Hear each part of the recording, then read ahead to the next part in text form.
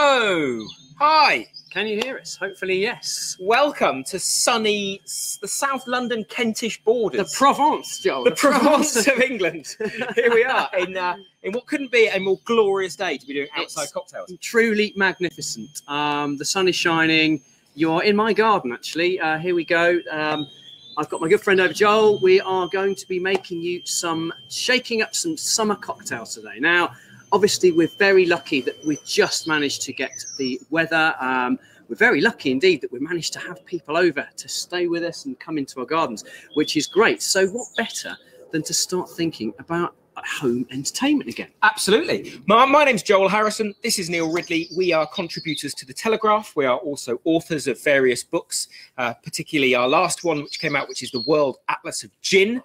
Today is actually World Gin Day. There's the book. So if you fancy reading up more on gin and the wonderful world of botanicals and flavors and different gins from around the world, that's a great book for you. But we've been doing writing about drinks for 12, 13 years now. 13 years. So too many to remember. Too many to remember. But what we love is introducing people to simple, easy to make drinks that you can do at home, particularly when the weather's like this, and you can drink amazing things in your garden with your friends. And we, fingers crossed, even more friends going forward. Absolutely. So I think one of the things, Joe, I mean, if you were to pick a typical great outdoor drink, what would you say it would be? If it's something you wanted to make at home. Do you know, if I'm making something at home, Neil, it's got to meet a couple of criteria. It's got to be refreshing, and ice is key for that. So if you're at home now and you're thinking about your little ice drawer in your freezer, just nip down the shops and buy bags of ice and use those throughout the summer, because they're cheap, they're fantastic, and our opinion, if you run out of ice, you run out of party.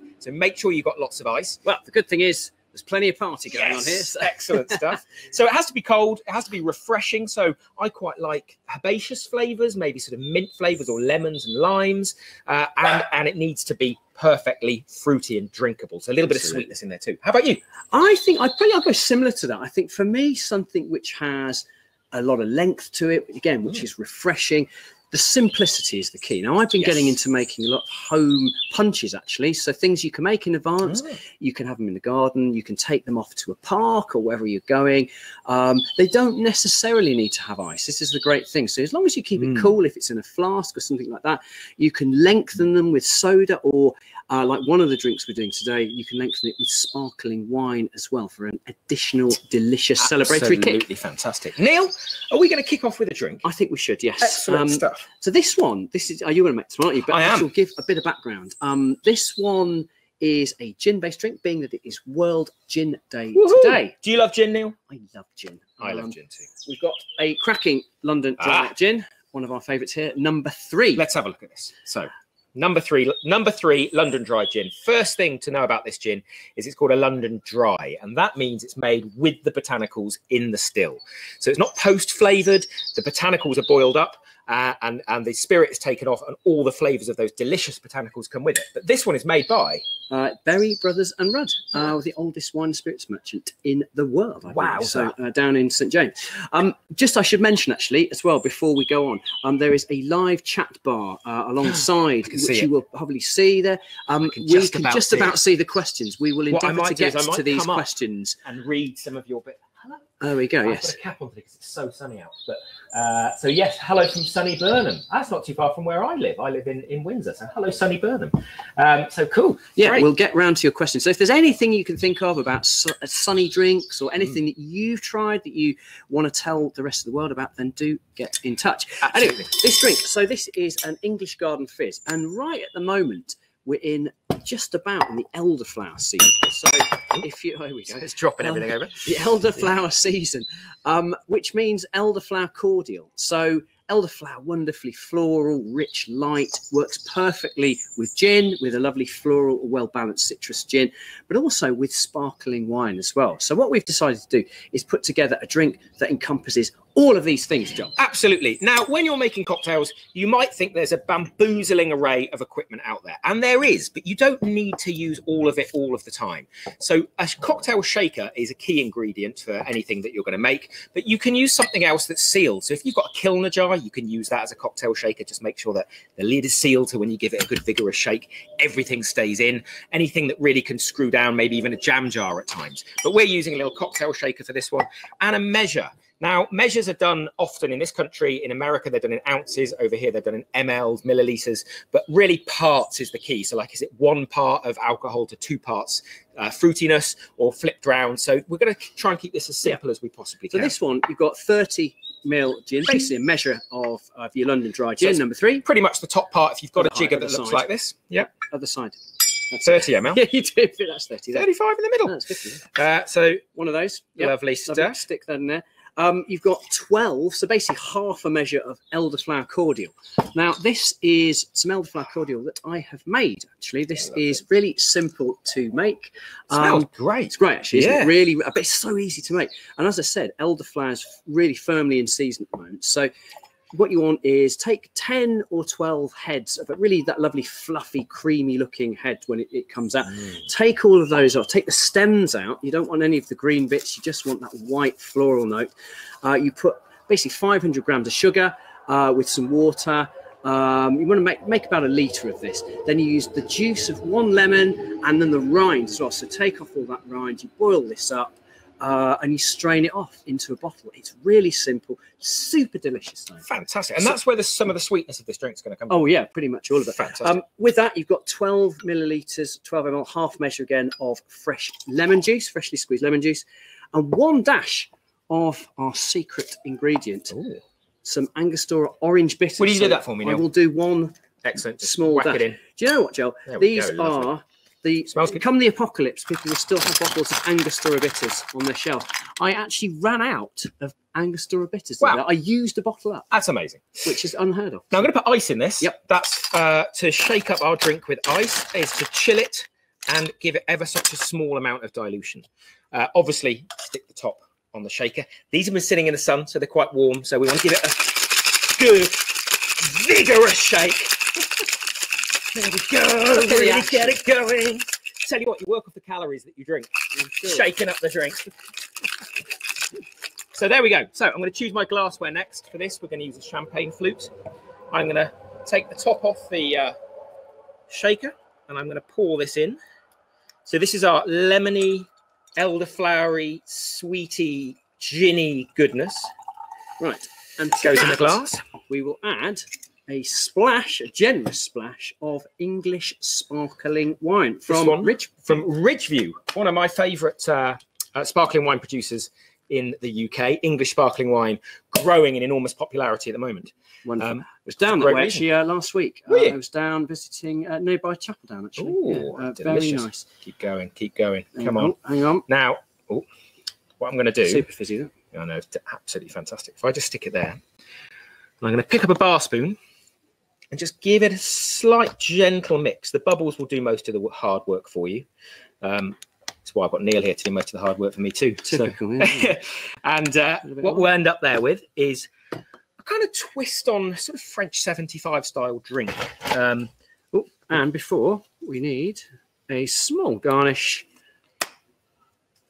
of fresh mint. Fresh mint. Delicious. You gave that a slap. Why did you give it a slap? What that does, that just opens up the pores on the mint. It just gives it a bit of freshness. That mint will start coming through. Oh, yeah, and you get the immediate hit of it as you put it in the glass. Well, that, sir. What do we think?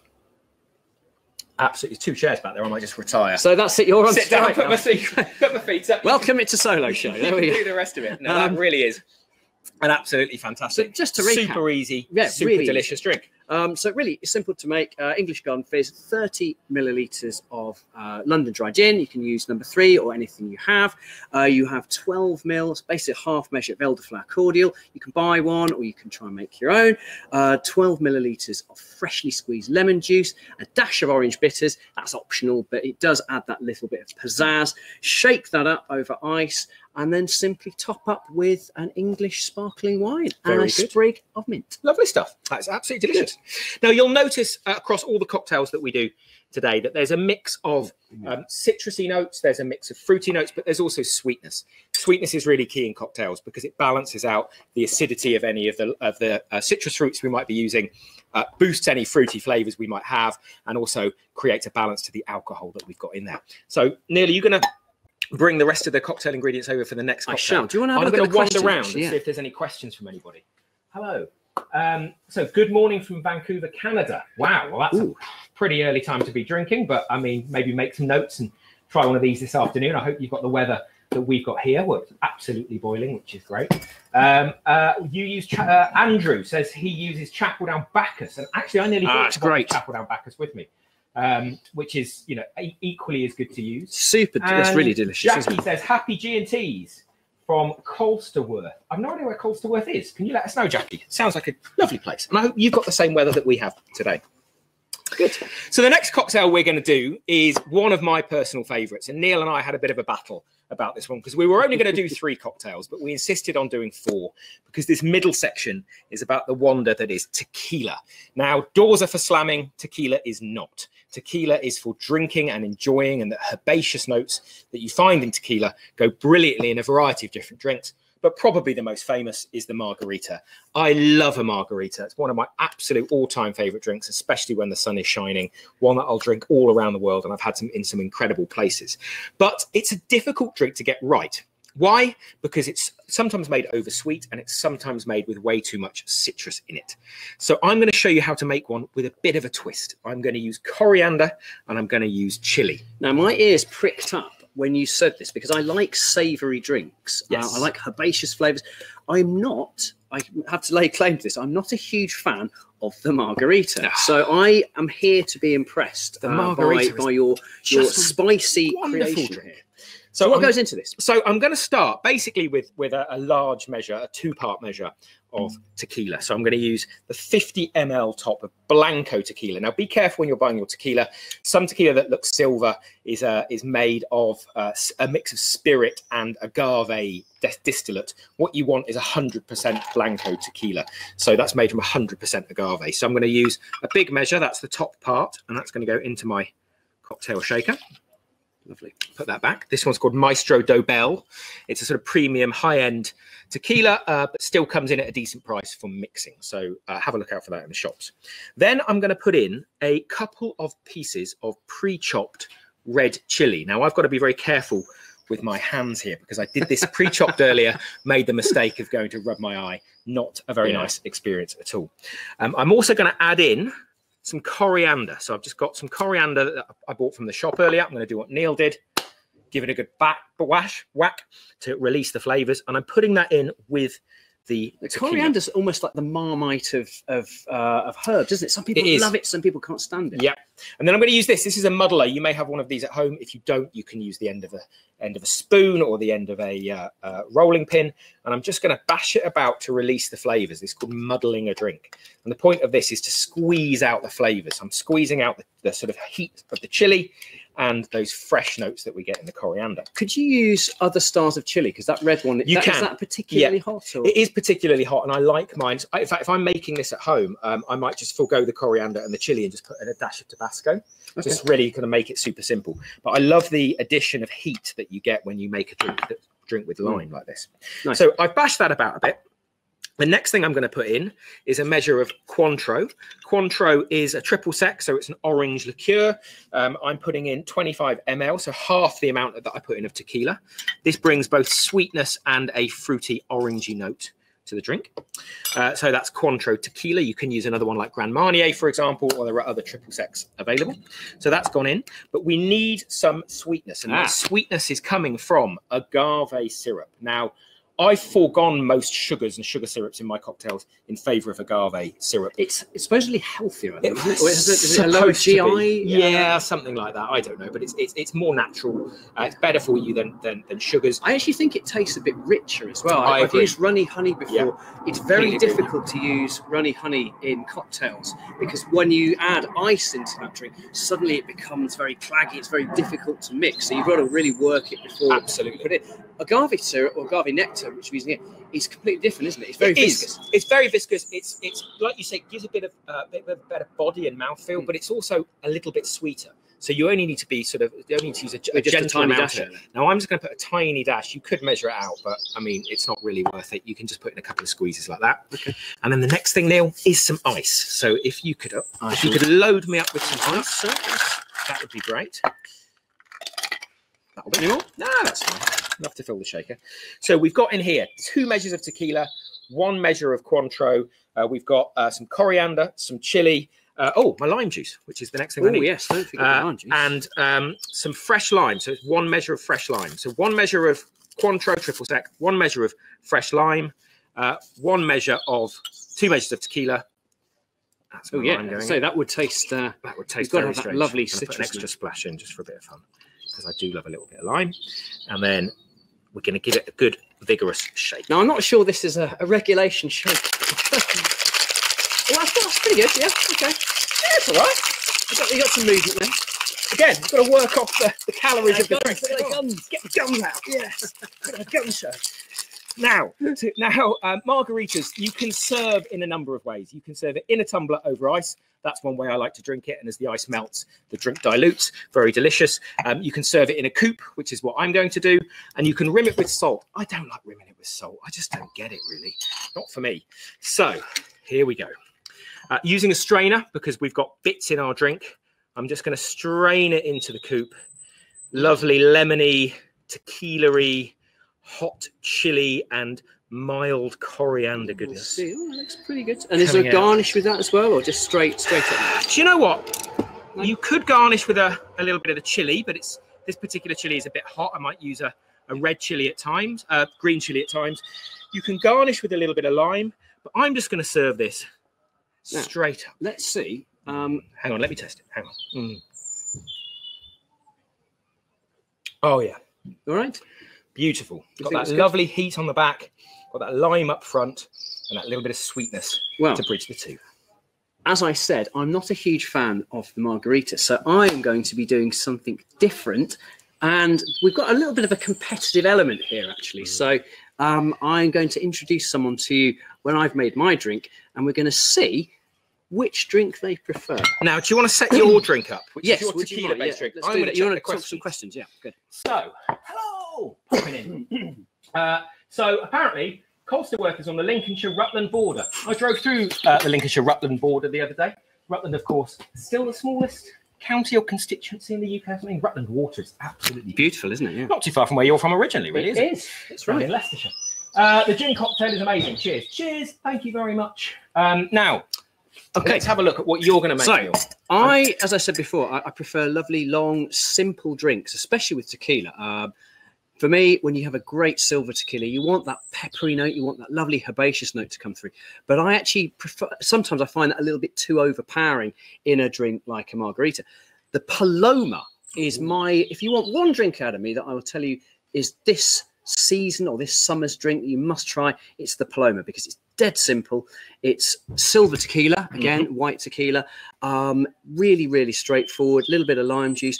It's all about refreshment, citrus, all of these things working together. And what we're going to do is we're going to make one using basically 3 or 4 parts. This is a little twist that I've developed on it. You lengthen the drink with a soda. So usually you could use a pink grapefruit soda. There's a great one by a company called 3 Cents, which you can go and check out. I actually prefer using this blood orange soda, actually. Okay. I think that really works well. You've got a lot of dark citrus notes in. So we're going to lengthen it with that. But we're going to make this in our glass. So this is a built. It's a built drink in the glass. Yeah. So built drinks are ones that you make in the glass, like you would with a gin and tonic, for example. It doesn't require any shaking. Pretty simple to do in front of you, and you know, it's good theatre at a table. Absolutely. So we're going to put 20. We'll put 30 ml of our silver tequila. Great stuff. To there. That sounds like a decent measure. That's a gentleman's pour there. Lovely stuff. And to that, we're going to add 15 ml of fresh lime. So we've pre-squeezed our citrus juices for today, because cutting a citrus on camera and then squeezing it out can be quite a laborious affair. Well, you don't need us to tell you how to cut and squeeze a piece of lime. Or, speaking of which, the most useful piece of bartending equipment I can wholeheartedly recommend is the Mexican elbow. The most easy way to squeeze your citruses. So into that, we've got our tequila. We've got 30 ml of that. We've got 15 ml of fresh lime. We're going to add 2 to 3 dashes. I don't know if you can see this actually. I'll bring this round. Bring it round. Of some cucumber bitters. Ooh. Really, really delicious. So what are so cucumber bitters are effectively like a high strength concentration of the flavour. Yeah. So you get a bit on the back of my hand. Sort of almost that sort of what's a watermelony note of it, very intense sort of. Oh wow. Lovely, isn't it? Oh, goodness me. So where did you get those? Where these, did you buy those? The company called The Bitter Truth. Okay. I think you can get them from... Stick that into Google. Whiskey Exchange or any of these Ask things. Jeeves. I'll stick it onto Yahoo. How old are you? Thanks for really throwing me there. Right, to that, those 3 dashes of our cucumber bitters, we're going to add a small amount of our agave syrup. You don't need a lot because the soda is very sweet. We're just going to add probably just a little dash in there, actually, just to give it a bit of additional sweetness. I'm going to give that a stir first, just to get everything going. Everything's starting to get mixed up. I'm just going to sip on my absolutely phenomenal award-winning margarita over here now, just as you do that. So we've done that, and then I'm going to add our San Pellegrino blood orange soda.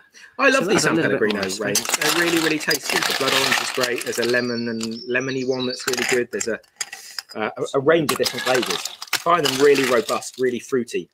And they work with a variety of different spirits, but particularly well in this Paloma with a tequila. Okay. Look at that. Oh, wow. This is a good drink, this. Yeah, that's one for a sunny Saturday afternoon. It is. Very apt. Somewhere in the Kentish South London borders. And as a garnish, just so we're going to add a small sliver of... Ooh, careful then, fingers. Ooh, yes, pink grapefruit. Here we go.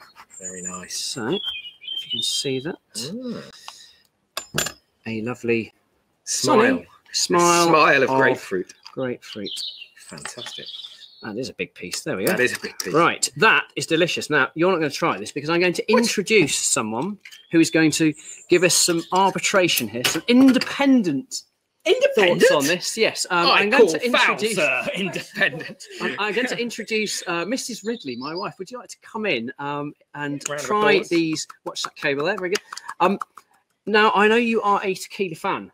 Yes, Mrs. Ridley. We have come up with a conundrum here. Joel likes his margaritas. I'm not a fan. I like the Paloma. There is only one way to decide this. I think that's with you having the overall final stewar's decision. That's an awful job. It's a terrible job. Terrible. Somebody's got to do it, and it's fallen on your shoulders, Karen. So which you can try whichever. No, try that one first because this is spicy, so it's going to have a lingering heat to it. It's also just better.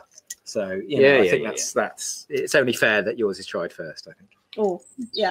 Tasty. That's nice. Yeah. Citrusy. It's good. It's a good drink. Refreshing. Yeah. Everything that a cocktail should be, especially in this heat. Here you go. Seeing what's going on here. Big drink, powerful drink, complex drink. Spicy, fruity, sweet. Stop overselling it, man. What do we think? It's spicy. It is spicy. Probably wouldn't turn either of them away, to be honest. Oh, there you go. You have to choose one. It's a penalty shootout, like the Euros. I could probably have one of these. Yeah. I could have a few of those. Yeah. Conclusive proof. Well, my bar's closing down because it's only sold one drink. Your bar's staying open. Can I take I'm it with opening me, multiple outlets now. But I might win awards for my drink. So, thank you very much, Mrs. Ridley. Can you I can take it? Take them Take away. both. Take them Yeah, there you go. Okay, thank you. Lovely Enjoy stuff. yourself. Cheers. Set your chair over. Very good. So classic drink, the Paloma. I mean, it is really for this sort of weather. It's wonderful. Again, classic drink, the margarita. Two very different variations on a terrific spirit, actually. And I can wholeheartedly recommend exploring silver tequila with this sort of thing in mind, because you're going to get so much spice, pepperiness, herbaceousness, but it's just a really great drink to make. I think for me, that's the key with tequila, is so many people have bad experiences with a variety of different spirits in their youth, maybe when they're growing up. And tequila is one of those that does linger with a lot of people. But I would encourage you, if you've ever had a bad experience with tequila and you feel it's something that you can't drink, go back and try it. You were probably drinking quite poor quality tequila in an environment that wasn't conducive to finding the flavors of it. But tequila has this wonderful earthy, herbaceous note that, particularly when balanced out with the lime or the blood orange in these two drinks, just works really well to underpin those flavors and give you a complex, interesting drink. Actually, and as well, I think if you're interested in things like the old-fashioned, a little bit more complex in flavor, you can start to look at things like aged añejo tequila. Which means it's been aged for several years in oak cask. It takes on that lovely sweetness and richness that an American whiskey would, or a Scotch or something like that. And actually, you can use these really well in place of a Scotch or an American whiskey. I really love a good añejo tequila in an old-fashioned. Absolutely. You get that herbaceous note, you get the honey note as well. Yeah. Delicious. Would you drink an old-fashioned in weather like this, or is that a drink for you that is more of a kind of leather armchair, fireside, winter-style drink? I think there's various ways you can explore this, and it's the same with the Negroni, actually. Now, I'm sure there's going to be plenty of people out there who enjoy a Negroni on a hot summer's day. It's quite a short drink, and it is quite complex in flavour. There's big, powerful notes in it. What I find that I like to do, actually, and I've started doing this a bit more, is I've started lengthening them. Oh, yeah. So if you take a Negroni, for instance, you've got 3 parts gin, Campari, and sweet vermouth. Very easy to make in a glass and build and so forth with a slice of orange.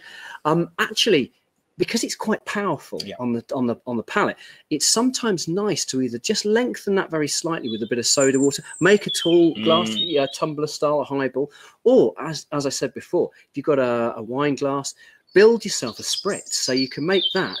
Add some a little bit of soda water, bit of sparkling wine as well. It's that kind of Aperol spritzy sort of vibe. Yeah, there's that quintessential drink which some of our viewers today may have come across, called the Milano Torino, which is a classic Italian drink, which is a mix of vermouth and Campari. Campari coming from Milan and red vermouth coming from Torino, so Milano Torino. That was deemed a little bit too strong for some of the visitors to Italy, and it was lengthened with soda water to what we know as an Americano. Why? Because it was drunk by the American visitors. One of my friends likes to make a drink like that, but swapping out the sweet red vermouth for a rosé vermouth. And what you end up with is this lovely, long, lengthened drink with a little bit more of a laconic twist to it, and perfect at the back of the garden on a sunny summer's afternoon. Rosé. I mean, the weather's that's what you want, isn't it? So, I'm going to see if there's any questions. Yes. Anything coming up on the chat? My drinks, Andrew says, are stacking up here. Well, they are here too. Well, they were. They were. We've been raided for our stocks, which is no bad thing. Loving the sound of birdsong in the background. Wow, there's a little train passing by every. Interestingly enough, actually, we're on Channel 4 Sunday Brunch tomorrow at just before 12, and I'm debating whether or not I could get away with doing it from my garden. So we shall see if the internet connection works. Okay. Andrew says he may have overdone the chili. So Andrew, it depends on how strong your chilies are. He's asked how much should be added into that margarita. Good question, actually. Good question. So I did try my chili beforehand. In fact, what I would normally do is I have an agave syrup at home. I bought a second agave syrup in which I macerate chili and coriander, and you just leave it in the fridge. And then when you use that, boom, you've got your flavors and balance in there already, or just a dash of Tabasco. And that way you take the chili out and just add in a dash of Tabasco. And you can make it to taste them, because I think that's the one thing about using any sort of fresh ingredient. Could be a lime or coriander, or indeed actually chili. You just don't quite know how hot that's going to be. Exactly. And if you go to a bar and you watch kind of genuine high-end bartenders making drinks. All the way through, they'll be taking a little bit of it, putting it on the back of their hand, tasting it for balance and flavour. Of course, we've made these drinks so many times, they're perfectly balanced and perfectly flavoured. Well, I'm not sure Mrs. Ridley would agree with you there, my friend. We shall see. I think we should move on, and we're going to, as we've been moving through our day, so imagine we started off with our wonderful English Garden Fizz. That's a lovely aperitif. It's a lovely way to welcome your guests as they arrive. Very simple to make. You could then offer them a choice of the spicy margarita. Delicious spicy margarita. The delicious spicy margarita, or Neil's perfect Paloma. Lovely to get the conversation started at your party. Now, as the evening goes through and you're suddenly getting into the sun's coming down. Fortunately, the sun is just starting to come down. Thankfully, now, so maybe I can take my hat off. As blazing as it was before. You may want something a little bit more complex, and this could take you through into the early evening. Works great with food. Yep. And what I've decided to do here, Joel, is we're going to use everyone's party favourite, which is rum. Oh, now, love a rum. Rum. In the light form, you can make some wonderful daiquiris, or you can make mojitos, anything like this. Wonderful, refreshing drinks. Of course, as you move through into golden rum and then dark rum, you get all these wonderful complex flavors and aromas coming through as well. You can use rum much in the same way you can as a dark American whiskey, or sorry, an añejo tequila. You can put that into an old-fashioned. Nice. Or a Martinez in place of gin. What we're going to be doing today is called an El Presidente. Ooh. And this is an interesting drink because it's not really on many people's radars, the El Presidente. If you were to think of the Manhattan, a classic American Manhattan, which uses American whiskey, it could be bourbon or rye, it combines sweet vermouth and dry vermouth and bitters. I mean, this is a historical classic, still going strong today. The El Presidente is very similar to the Manhattan, actually, and uses pretty much the same ingredients. A couple of other little twists in it, but this is one, if you're that kind of style drink fan, then you really want to start exploring this because it's wonderful, and it will take you into the complex evening as it starts to arrive. So, do you want to grab your bits? Yes, I will. Oh, I beg your pardon. I mean, your cocktail bits, of course. That turned into Morecambe and Wise now, isn't it? So rum is a fantastic product. Rum is made from a molasses sugar base, one of those fantastic distillates that kind of has resonated across the world and across generations. And there are many, many different drinks that use rum, from the dark and stormy, really simple mixed with ginger ale, through to a drink like the El Presidente, which is much more complex and complicated in both construction and in flavor. But rum can bring a real different element to any drink because it brings a sweetness, a natural sweetness to it, but it also brings flavors of oak casks and that lovely kind of rummy note of sort of raisin and biscuit that comes absolutely through. Now, what we're going to be using today is an aged rum. This is a rum by a company called Mercer & Co. Now, if you're lovely bottle, it is really nice, isn't it? Yeah. If you are familiar with the Hayman's gin brand, yes. of note, one Made of in London's finest. Yeah, this is actually one of it's their first bottling of a rum, actually. I really like this because it's got lovely savoury note as well. It's got a sweetness. It's got a kind of almost toasted, slightly sherried note as well alongside the sweetness. It really works well in this. It's not too overbearing. It's got that the right side of freshness and an oak aging as well. So what we're going to do is we're going to stir this drink. This is different from shaking. With stirring the drink, you're looking, rather than shocking it and chilling it, you're looking at diluting it. So we're going to stir this down very slowly using a mixing glass. If you don't have one of these, no problem at all. You can use a kiln jar or anything. If you've got something with straight sides, that's what you're really looking for there. With this drink, we're going to add 50 ml. So at the big side of our shaker of our dark rum. Fantastic. I love rum. It's become a big staple in my drinks cabinet at home, rum. Over the last 3 or 4 years, we've seen some incredible new rum brands on the market, really drawing on rums from around the world to blend together all these different flavors of complexity. Absolutely. Now, to that, we are going to add a single measure or 25 ml of dry vermouth. So dry, herbaceous, wonderful dole in here. If you have a martini, you're probably very familiar with this style of martini. So there are two types of vermouth, aren't there? There's white vermouth, which is drier in flavour. It's almost got that sort of like a Fino sherry type flavour to it. Absolutely. And that's what you're using here. Yeah. But then there's also the other type, which is sweet. Sweet, which tends to be red in colour, right? Well, yeah, and what we're using for that is this is the absolute don of, in my opinion, the absolute don of all sweet vermouth. I'm going to come around and show you this. Do it. Just in case you're not familiar with it. So this is Antica formula.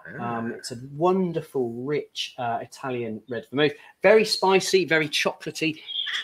Also works very well as a digestif in its own right. It is, yeah. So it's great over ice. Really nice. You don't need a huge amount of this because it's so rich. And actually, I'm only going to add 15 ml. So basically a half a measure of this. It's so, I wish you could see the colour of this, actually. It's it really rich, is isn't it? Dark, It's rich. got that sort of cola colour to it, Yeah. which is, you know. Smell that. It's wonderful. Yeah, sort of almost like a deep, rich red wine with spices added to it. Yeah, that's essentially what it is. A great vermouth is.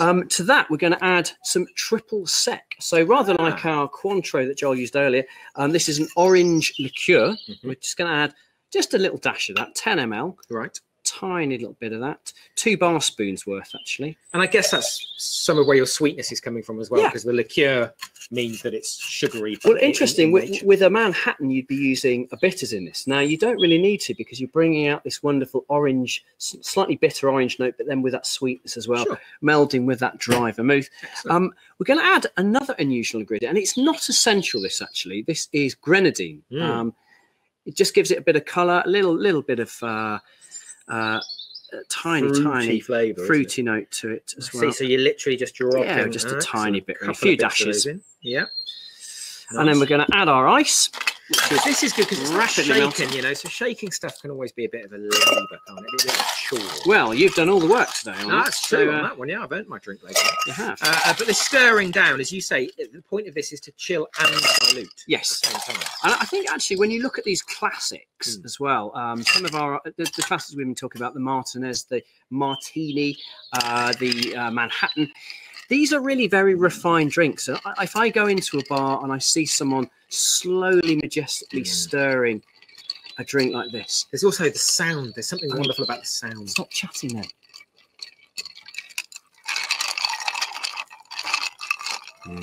Yeah, that's the sound of a high-end cocktail bar. That's put everyone in the mood, hasn't it? And look, there's no birds singing. They're all paying attention. They're all watching. So we're going to stir that for about 20 seconds, really. You don't want to, and the ice is a little bit diluted anyway.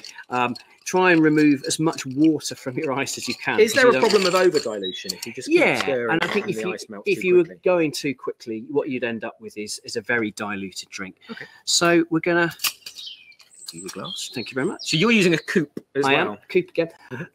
Good little tip for you: if you are making these in advance as well, what I would recommend you doing is putting your glasses in the freezer.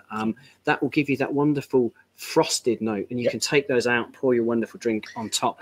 The luxury of having a freezer just for glasses. That's a life goal. Imagine that. Hashtag life goals. Look at the height there. Ooh, that looks good. Yeah. So this is, you would say this is more of a sundowner. Yeah.